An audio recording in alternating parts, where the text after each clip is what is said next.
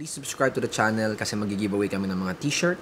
We're going to pick from our list of subscribers kung sino bibigyan namin ng free t-shirt. So ito yung design. So wala tayong kuryente ngayon, no? Shoutout sa mga tropa ko sa Batilig. Thank you for your service. Pero nga, on the Civic FD update. So kahapon, nawalan din ng kuryente. So as you can see, nakalatag na lahat ng wire. Lahat ng wiring namin. So nakasakit na rin. Socket type yung ginawa namin as always, kasi naging standard na namin to na lahat ng magiging system na ikakabit namin sa lahat ng kotse is naka-socket type na para madali sa maintenance. Wala pa kaming nagagawang pedestal kasi ang gusto ng owner is bracket type. Yung prototype na in-upload namin sa fitment engineering page namin. So kung may maririnig kayong ingay ngayon, it's because of the generator. Sinusubukan nilang paganahin ngayon doon. Tapos yun, ready na yung hoses, all sides. One sa front, and also dito sa likod. So upon under chassis inspection, may mga nakita lang kami kailangan palitan. Ito kagaya ito, mga bushing, palitin na. So tsaka yung engine mount, nakita namin yung engine mount, palitin na. I-inform naman namin yung client. Pero as far as fitment engineering does, or do, whatever kung ano tamang grammar, hindi kami nagpapalit ng ganito kasi kailangan itong i-press tsaka ng engine mount. So we recommended na dadali namin siya sa tropa namin shop, Group N Motorsports sa may Robinson's Lipa. So tropa namin sila yung expert sa mga Honda. And also may mga nakita ko doon ng mga evolution na ginagawa din. So with regards to car maintenance, talagang sila yung expert ko. So dadali namin to, recommended namin siya sa client. Nag-agree naman siya, napalitan na lahat kasi yun nga, i-build mo na rin naman yung auto mo, might as well do everything right, no? Para maayos na lahat. So yun lang yung findings namin sa under chassis. And also pala, yung front shocks niya kailangan niya magpalit. So yung mga kaibigan natin sa BLR, sila yung nag-provide nitong KYB shock absorbers. Ito yung luma niya.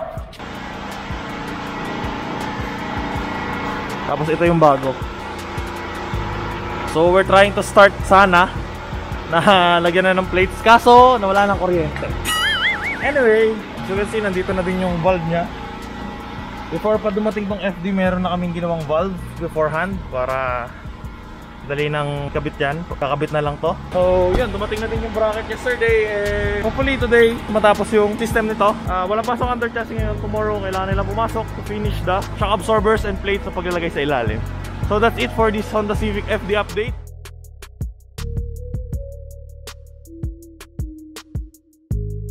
Honda Civic FD update. So I'm sorry guys kung medyo naging mabilis tong update na to kasi hindi na kami nakapag-vlog at medyo maraming ginawa dito. Basically what we did is we finished the air suspension nitong Honda Civic FD. Pakita ko sa inyo yung system and everything, pakita ko sa inyo. So basically tapos na kami. On the side of the car, medyo madaming kailangan ayusin. And dinala namin to sa Group N Autosport. Sila yung expert sa mga Honda. So nakita na yung power steering, may leak sa hose. Ayan o, leak. So yan, kita na agad may leak siya sa power steering. Dahil as per owner, pina-overhaul daw niya yung power steering niya, aking pinion. Problem is, hindi, as per findings si Kuya Sunny, no? Hindi napalitan yung hose, tapos bumigay na din yung power steering pump. Which is, hindi naman side ng air suspension. Pero dahil nakita siya sa full under chassis inspection, so we recommended na dali na doon, pumayag naman yung owner. Napalitan yung hoses, pero yung power steering pump ay wala silang stock. So si Kyle ngayon, nagpuntang Manila to order the part. Daw sa makikita nyo yung bushing, yan, buo na siya. Both sides, kasi last time, punit-punit na. So under chassis wise, tapos na kami kasi naibaba na namin to kahapon kasi nga nadala na namin. Pero we had to put it up again kasi maraming papalitan na parts. So sa front, ito na yung shock absorber niya. Bago to, pinalitan din namin kasi patay na yung shocks niya. Tapos ito na yung airbag namin. Also nandito sa likod. Dito sa likod wala na kami naging problema eh. Airbag niya. Ganun din sa kabila. Naka full package tong owner. Pinalagyan niya din ng height sensor. So yan. Dito na yung height sensor sa front. So yan. Air suspension wise, tapos na kami. So kaya siya nakaangat dahil yung mga extracurricular na kailangan ayusin na idinamay na rin namin. Of course for added cost kasi hindi na siya part ng under chassis. So ito yung system niya. As you can see, naka-Exomount din siya. Isa siya sa mga unang client na nag-avail nito nung nakita niya yung sa Camry nung nag-demo kami. Sabi niya, sige, all out na natin. Lagyan natin height sensor, lagyan natin ng Exomounts. So as you can see yan, ang clean ng build. Tapos na yan, tapos na. Wirings, hoses, everything. So, kaya wala pa yung upuan kasi pag naikabit uli namin yung front, pag natapos na sa harap, ligtas uli kami. So, yun, yung updates. Kung hindi namin nakita yung mga issues sa harap, probably na-deliver na to. Pero, yun nga, kailangan nating ayusin lahat bago ma-deliver para, syempre, pagdating sa client, wala siyang sakit ng ulo. Dito na muna yung mga sakit ng ulo para pagdating doon, tapos na. So, yan. That's it for the Honda Civic FD update. Tapos nga para sa Chroma Lights. Support our other shop, the Chroma Lights. Siguro, we're gonna wait muna sa parts nito bago ito dun ma-deliver. Hopefully, tomorrow, kasi pag dumating yung parts mamaya, pagbalik ni Kyle, kakabit na namin. Hopefully, after the overnight leak test, tomorrow ma-deliver na to. Pag hindi tomorrow, Thursday, kasi today is Tuesday. We don't want to rush things. Pag hindi talaga sure na kaya ma-deliver bukas, Thursday namin di-deliver. Morning! So, bumalik na yung yung Honda Civic FD dito. Napakaraming ginawa dito. Napapalitan na namin yung power steering hose kasi yung una, yun yung nagli-leak sa power steering niya. As you can see, yan, nandito pa yung mark. So, nung napalitan yung hose, bumigay naman yung power steering pump niya. Kasi napa-overhaul na pala niya yung rack and pinion niya. Pero hindi na, I don't know, pero parang hindi yata, ha? Don't quote me on that. Hindi yata na-check yung hoses and yung pump. So, bumigay. And what we did, nagpunta dito yung owner, nagdala siya ng power steering pump and also yung engine mount sa ilalim. So, dinala namin siya sa tropa kasi hindi kami nagpapalit nun. And ngayon, nakabalik na siya dito. All goods naman, hindi na siya pawis steering, no? So, nag-proceed kami sa mga driving test nito, stress test of course. Kasi after maibaba yung air suspensions, nag-proceed talaga agad sa fixing ng leaks, ng mga bushing sa ilalim. Kaya hindi muna siya na drive test. So, yesterday na drive test namin siya. So, turns out, meron pa kaming lagutok dito sa kabilang side. So, ito yung lumalagutok na side. Pero, check namin left and right para makita ko ano ba talaga nangyayari. Which is normal naman. So, i-fix lang namin today. Tapos, pag natapos, ready for delivery na. So, probably next week na to kasi we're gonna have to do overnight leak tests. And also, we're gonna make sure na wala nang problema yung power steering. Pero so far naman, so good kasi dinarive ko to kanina. Dinarive din kahapon. Yung lagutok na lang yung nakitang issue.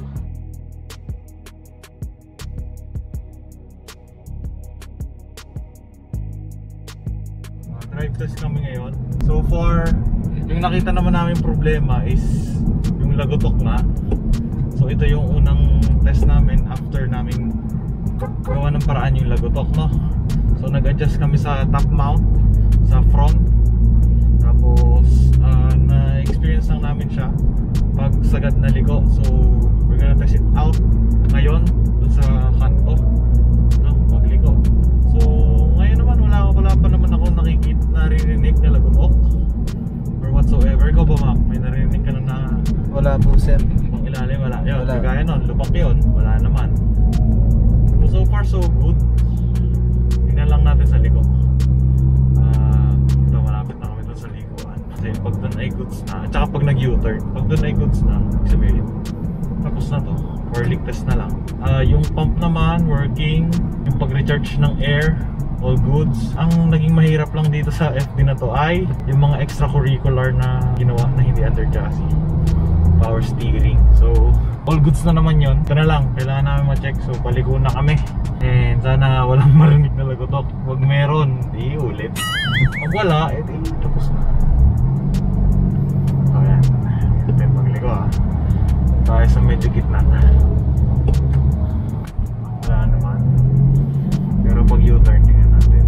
U-turn na ako dito sa natin. Tingnan natin. Yun, sagad yung manibela, wala.